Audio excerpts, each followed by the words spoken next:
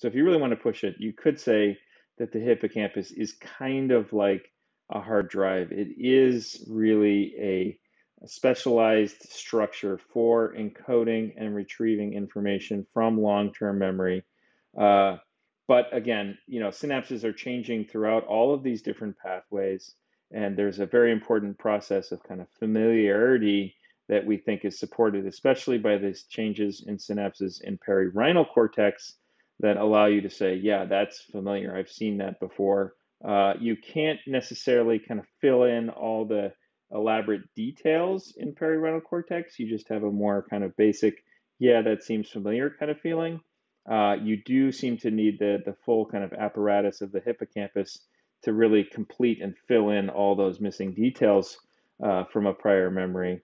But nevertheless, synaptic changes are constantly taking place throughout all of these pathways and supporting some kind of element or trace of memory.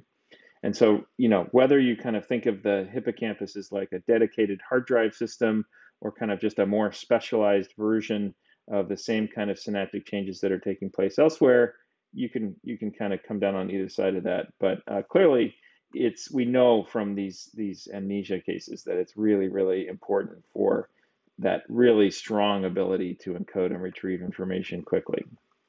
And the other thing that makes this happen, and that's really important, is this notion of sparse activity. Sparse activity is the most important feature of the hippocampus, especially in this dentate gyrus area and also in CA3, that allows you to encode new memories rapidly without suffering from a lot of interference. And so here's kind of the diagram for this.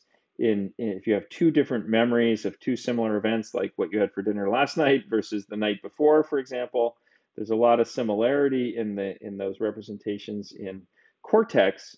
But when you do this process of creating very sparse, very few neurons active at any given point in time, which is driven by the high level of inhibitory GABA circuits in the hippocampus, then the odds of the kind of neural patterns for these two events overlapping in the hippocampus is reduced kind of in proportion to the size of those circles. So they just have a much less likely chance of overlapping. And if they don't overlap, then different synapses are involved in encoding these two different memories in the hippocampus. And if you use different synapses, you get rid of interference. And so that's really the key thing, that you can make relatively rapid synaptic changes here without suffering from a lot of interference to quickly encode new episodic memories in the hippocampus in a way that's very difficult to do directly in the cortex itself.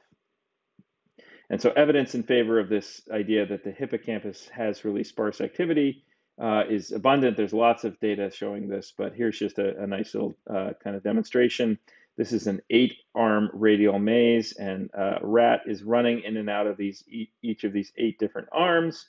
And neurons, this is a particular neuron in the CA3 of this rat.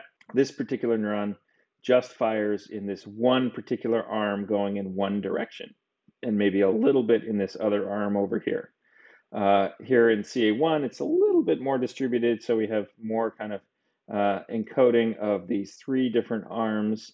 But if you look out here in cortex and also subiculum, you see a much broader, much more distributed pattern of activity. So the neurons in entorhinal cortex on average are like this, much more kind of likely to be activated, whereas neurons in the hippocampus itself proper are much less likely to be active and therefore suffer from much less interference from learning. The critical data for understanding how important the hippocampus is for episodic memory really came from this one patient, HM, Henry Meliason, who died recently. And he was suffering from intractable epilepsy, and the doctors, not knowing anything about the hippocampus at that time, kind of remarkably, we've learned a lot in the last 50 years, and in part, because of HM. So he's kind of in some sense, a pioneer in this area without ever really knowing that. His case allowed us to understand how important the hippocampus is. So it was removed bilaterally on both sides to cure his epilepsy, which it did. but we then found very quickly that in fact it robbed him of the ability to form new episodic memories. So he had profound anterograde amnesia, so this inability to encode new memories.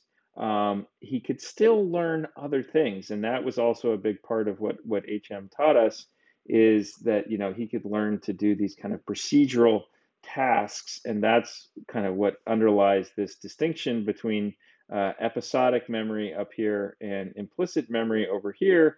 In these implicit abilities, relying on the cerebellum and posterior cortical systems in the parietal lobe, et cetera, were largely intact. And so these kind of learning in these areas is not affected by damage to the hippocampus.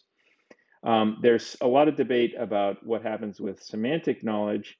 It turns out that there's a population of kids that have neonatal hippocampal damage, and those kids actually do end up learning kind of not entirely normal, but largely normal levels of semantic knowledge. And so, whereas some people had thought that, in fact, the hippocampus was necessary for learning semantic information, it seems like you can just kind of soak that up in these pathways of the posterior cortex through, again, these more slow, persistent synaptic changes that are taking place with every different experience that you have. And really, the hippocampus's contribution is much more specific to these episodic memories, these kind of specific one-time events that really require this rapid synaptic change without suffering from that kind of interference due to the pattern separation abilities that we see there, the sparse activity. If you want to see a great media presentation, you can watch the movie Memento from Christopher Nolan. Pretty much everybody's aware of these basic contributions of the hippocampus to memory due to these popular accounts. But now, hopefully, you have a deeper understanding of why the hippocampus is able to do this kind of special role in memory. Just to summarize, this organization of long-term memory can be understood in terms of these organization of these different types of learning that we discussed many times. So the idea that the basal ganglia is specialized for reward learning, the cerebellum's specialized for this kind of motor, error-driven learning. And then here we have, again, the hippocampus doing this kind of automatic, self-organizing encoding of these episodes as they occur in your daily life. And that being somewhat specialized relative to the rest of the neocortex, which learns, we think, more slowly and is where the semantic knowledge is. So if you just want to make that distinction of procedural, that's cerebellum and basal ganglia, this kind of primitive brain system, so to speak. Episodic is the hippocampus, and then semantic consolidated knowledge goes into the neocortex. So that's consistent with that overall organization without requiring us to mention the word consciousness.